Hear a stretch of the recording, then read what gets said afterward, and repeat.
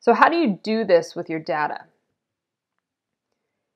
Here's some position vectors, and this is just a review from statics where you first learned about position vectors. So you can define vector AB as the position, the x coordinates, and the y coordinates, b minus a. That's the vector from A to B. You can take that and you can apply that to each of those segments on the body. Okay, the vector from the knee to the hip would be x hip minus x knee, y hip minus y knee. The vector from the knee to the ankle would similarly be x ankle minus x knee, y ankle minus y knee. Once you have the vectors, you can start calculating your joint angles using trig. The easiest way to make the computer do this with the trig is to use the dot product, which you can recall from previous classes like statics.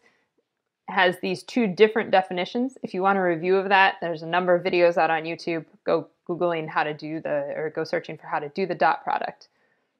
With the dot product, you can find the angle theta, and you can try it on our data set in MATLAB. A couple of things to note as you're trying it on our data set in MATLAB.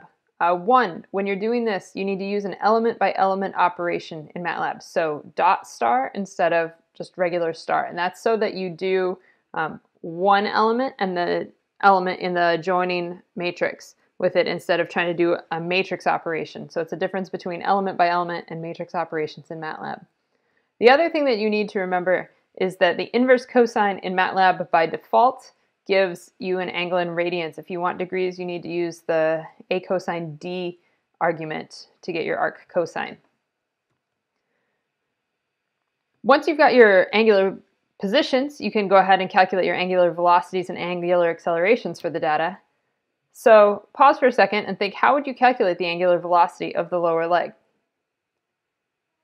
Well, you take the derivative of the angular position, d theta dt. We have discrete data. We don't have continuous data. d theta dt works for continuous data. It works for a function. So you're going to need to think about how you do that for discrete data points. That is a matrix of data points instead of a mathematical function. And then similarly, angular acceleration alpha is d omega dt.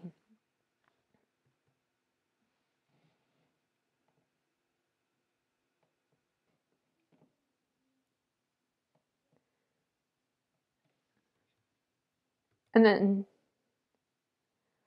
then similarly, acceleration is alpha equals d omega dt.